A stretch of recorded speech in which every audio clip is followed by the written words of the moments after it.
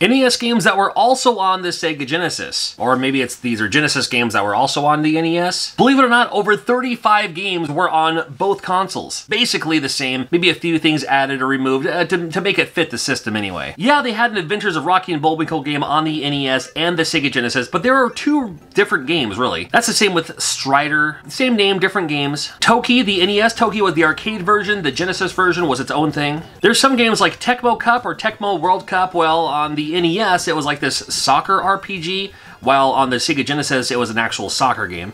Or football, if you want to be proper. The Addams Family, very similar, but still not exactly the same game. And that's the same with Joe and Mac too. Joe and Mac did the best they could on the NES, but still it wasn't that same 16-bit game that we saw on the Sega Genesis. But still, it's just, you know, the best they could do for an NES. This one isn't exactly the same, but it's close enough to be the same that I wanted to showcase Indiana Jones and the Last Crusade. This is the Ubisoft version. There's two Indiana Jones and the Last Crusades on the NES, one from Taito.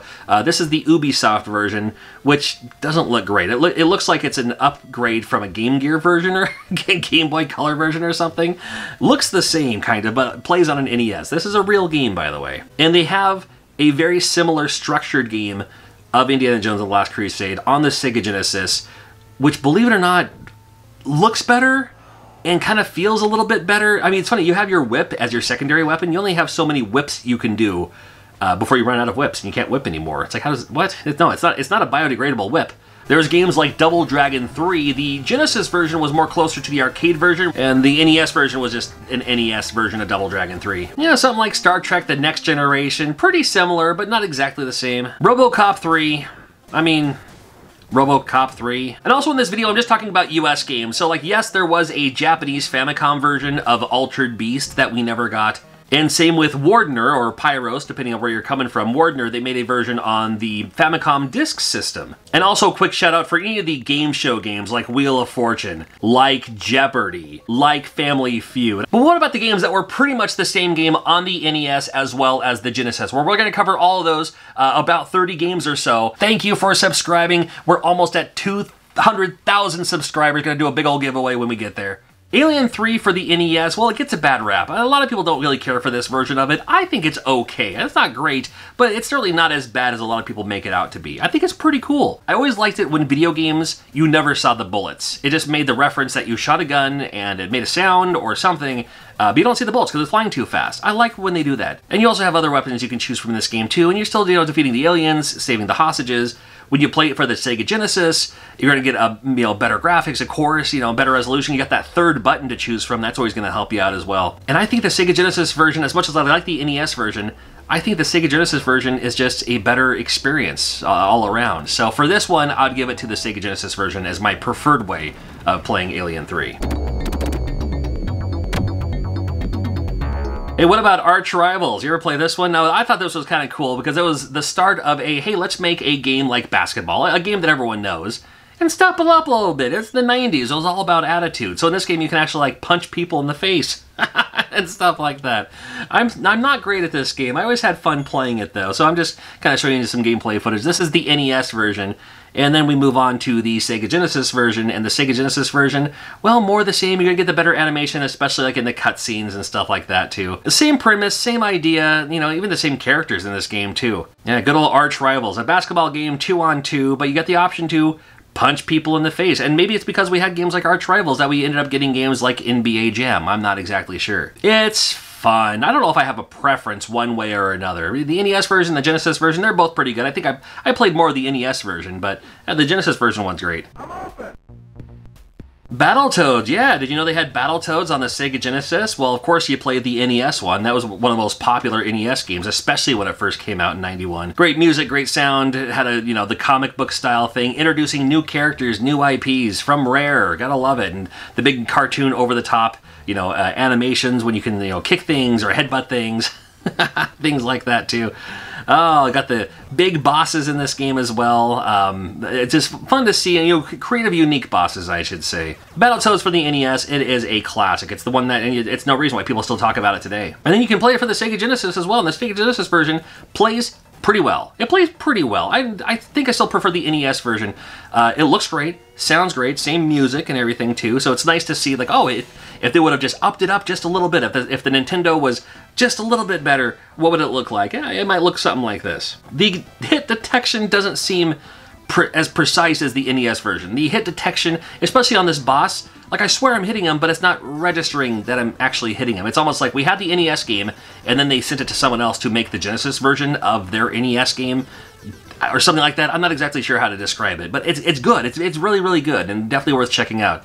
Not as tight as the NES one. And with that, you also get Battletoads Double Dragon, the Ultimate Team. This is a Battletoads Double Dragon crossover. Do not get it twisted, do not be fooled.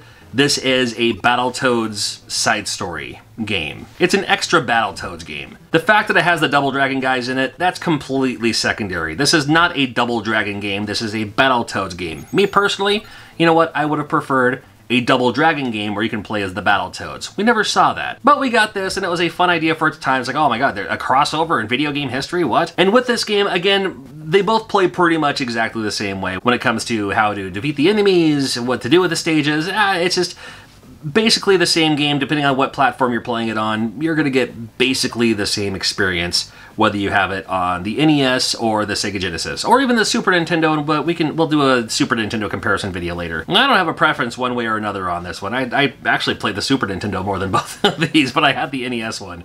That's certainly the collectible one, right?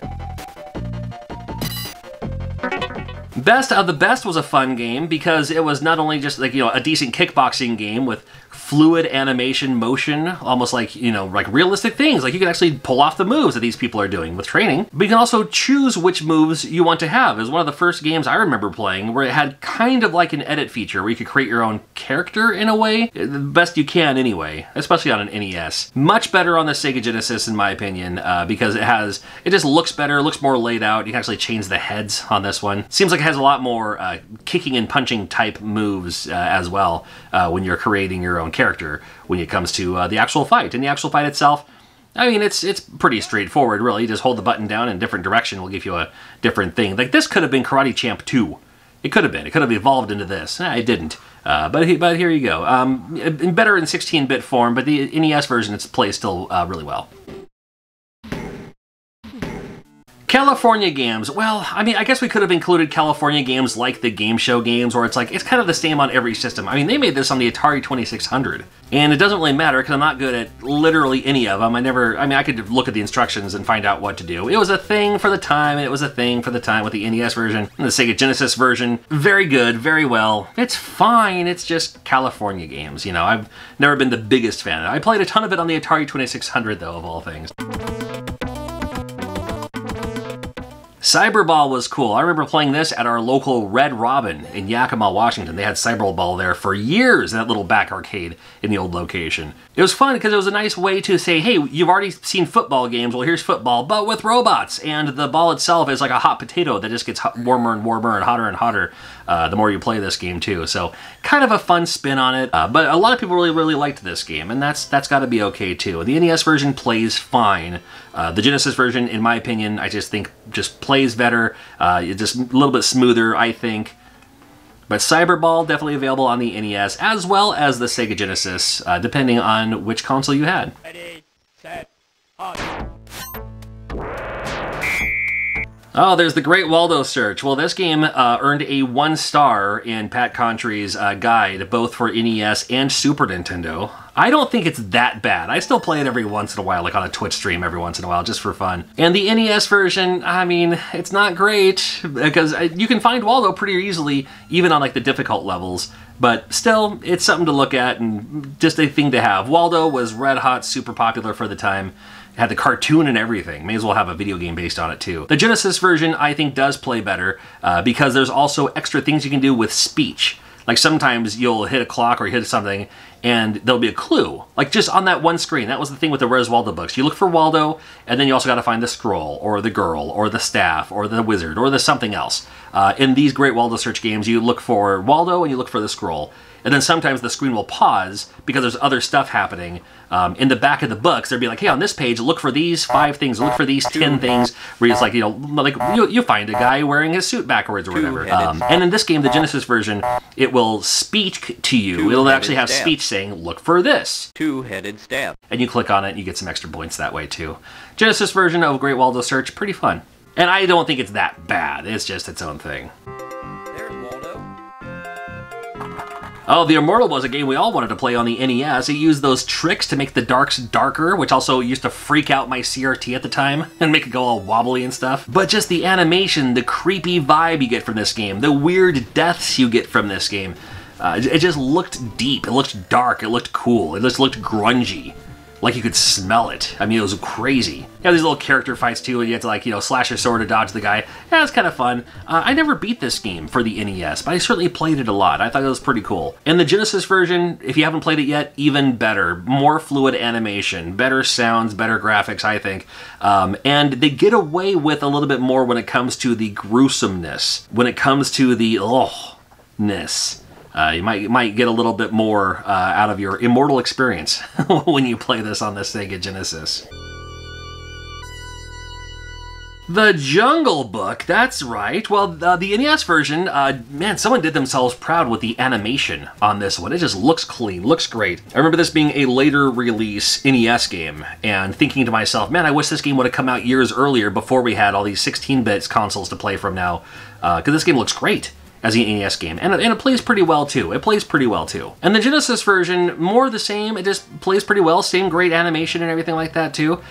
Music, of course, is fantastic. The Disney games on Sega Genesis are all generally very, very good. Generally very, very good, in my opinion. So definitely check out the Jungle Book games. Those are pretty fun. Even though I typically just do licensed NES games, Tengen gets a pass because Tengen was one of those, like, yeah, we know it's not Nintendo proper Nintendo, but the Tengen games made their way into more people's collections than any other unlicensed game.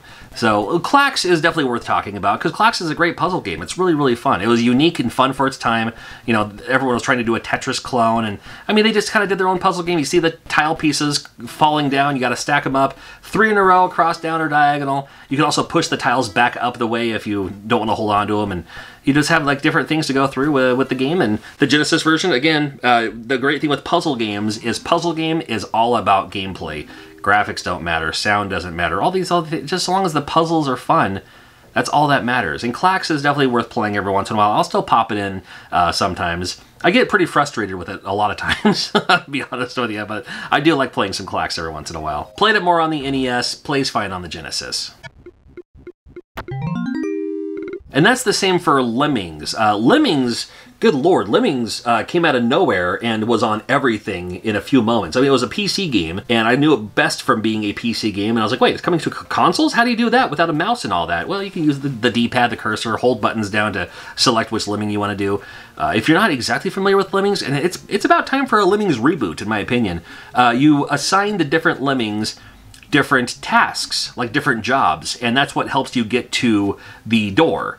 So that some of them can dig, some of them can burrow a tunnel, some of them can float. It depends on how many you have and how many Lemmings there are, and sometimes it just, you just do what you can for for the situation. And the NES one, the Genesis one, they both play fantastically. And they're still a lot of fun to play today. The first Lemmings is the best Lemmings, and I would yes, there are other iterations later on, but I still prefer the first one here too. And I admittedly didn't even play it a whole lot for the Sega Genesis. I did play it on the Super Nintendo as well as the NES. Genesis version plays fine.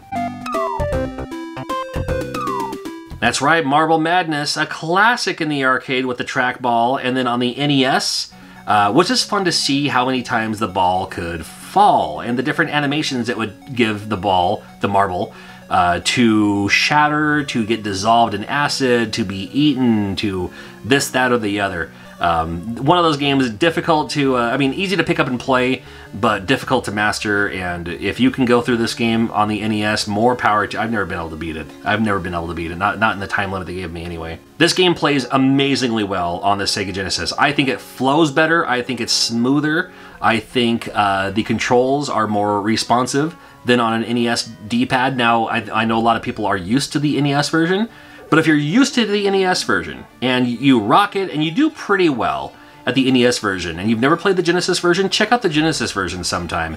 You might be pleasantly surprised. I think it plays really, really well. We'll do another Tengen game. This is nice because this is Tengen, again on both, with Miss Pac-Man. Now the Miss Pac-Man version of Tengen, what was basically a mod of Pac-Man, became one of the highest grossing arcade games, and made it kind of like universal too. I remember seeing not just girls playing Miss Pac-Man, but everyone would play Miss Pac-Man. Grown-ups, I remember seeing old men. Sega Genesis, this title screen will haunt your dreams, and you will have a great time with Miss Pac-Man on the Sega Genesis. Believe it or not, I prefer the NES version because it looks more like the arcade version. The Genesis version looks like, hey, it's Miss Pac-Man Deluxe, you know, Miss Pac-Man 16-bit. You didn't need to do that.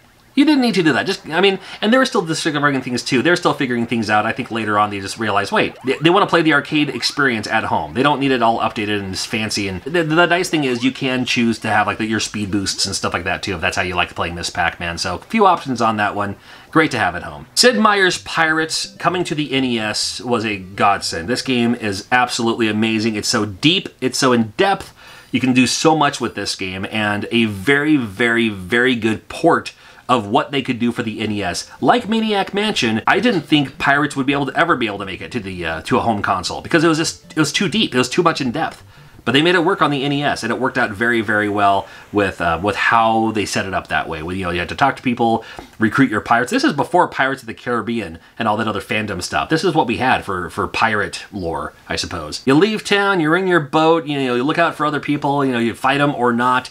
Huge world to explore. You can find maps and stuff like that to find buried treasure and fight other pirates, and you recruit them and steal their stuff and everything. And then on the Sega Genesis, they called it Pirates Gold, one of the absolute best Sega Genesis games, in my opinion. Easily a top 5 Sega Genesis game, in my book anyway. I haven't written a book yet, but maybe I will. In fact, I'll just title the book my top 5 Sega Genesis games, and it'll be an easy read. Less pages for me to write anyway. No, I wouldn't do that. But Pirates Gold is absolutely fantastic. More the same and then some. I'm telling you, it plays so well. Both versions play extremely well. The Sega Genesis version, that's one a little bit closer to my heart. Definitely check out the Sega Genesis version of Pirates Gold, me matey. Paperboy, because a podcast subscription would be an incredibly difficult game to play.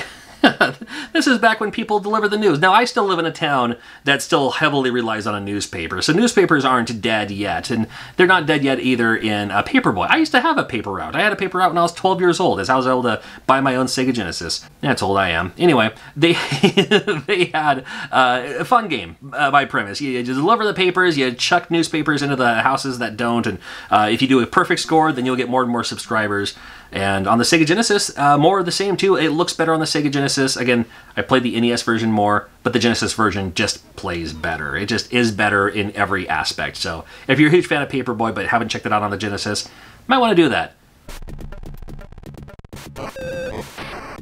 Paperboy 2, same idea too. Paperboy 2 was a game they didn't necessarily need, but I'm glad it came out. It was kind of cool because it gave you both sides of the street. So one side you'd be shucking papers to the left, and then maybe after a while you'd be shucking papers to the right of the street after you cross the street and stuff like that too. So it gave you a new option and to give you a new angle and all that. And it worked great for the Genesis as well. Absolutely fantastic for the Sega Genesis. So if you're playing Paperboy, and Paperboy 2 rather, and you can also play as a girl. You could be a paper girl if you'd like. I mean, why not? Absolutely. Sega Genesis version plays excellently. You should check it out.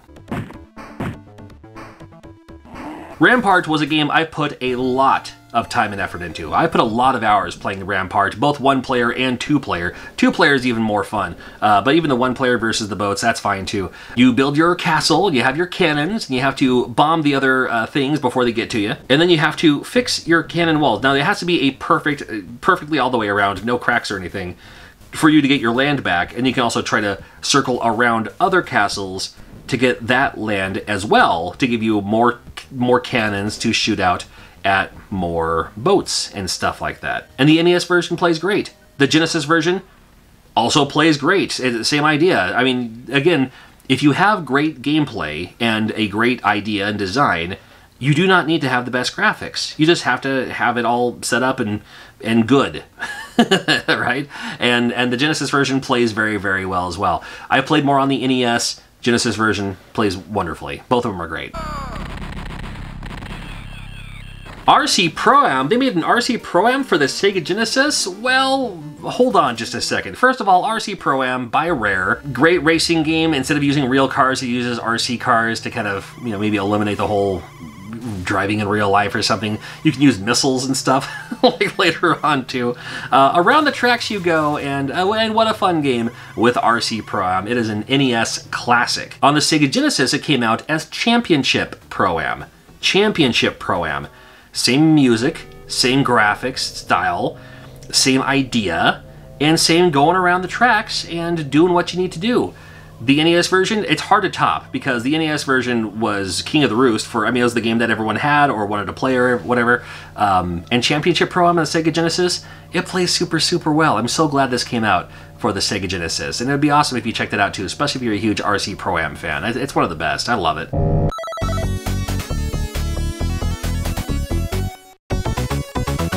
I played me a whole ton of Road Blasters in the arcade. We had Road Blasters down the street from our house, I think at the Tiger Mart on 24th and Nob Hill in Yakima. And I played me a whole lot of Road Blasters. It was fun to see. You have the three different options, which road you want to go to, and each one would give you a different special item to use. This, to me, was like, this could have been Spy Hunter 2. This could have been like the next Spy Hunter, but behind the scene of the car, and you get your little upgrades with your guns, or sometimes it's like a speed boost or something like that too. Super, super fun game on the NES, and then the Genesis version was just a little bit better. The Genesis version was more like the arcade as far as the sound goes, the graphics go. This was pretty much, it was as clean of a port as I could possibly see from the arcade version to an at-home console. And they didn't do this for the Super Nintendo, but they did it for the Sega Genesis, and I'm so glad they did. This is the optimal way to play Road Blasters, as far as I'm concerned. Oh, we got a Koei game on the list. Watch out. Romance of the Three Kingdoms 2. I never have a clue what I'm doing with any of these Romance of the Three Kingdoms games, but you can see from the gameplay footage of what the NES version looks like, kind of how it goes, kind of how it works, what's going on. When I see stuff like this, I'm like, well, I don't even know what I'm supposed to be doing. It came out for the Sega Genesis as well. That's the Sega Genesis version of Romance of the Three Kingdoms 2. A lot less expensive for you than the NES version, I'll tell you that. And it looks to be the same. I still don't know what I'm doing, but it looks to be the same, and I'm happy about that.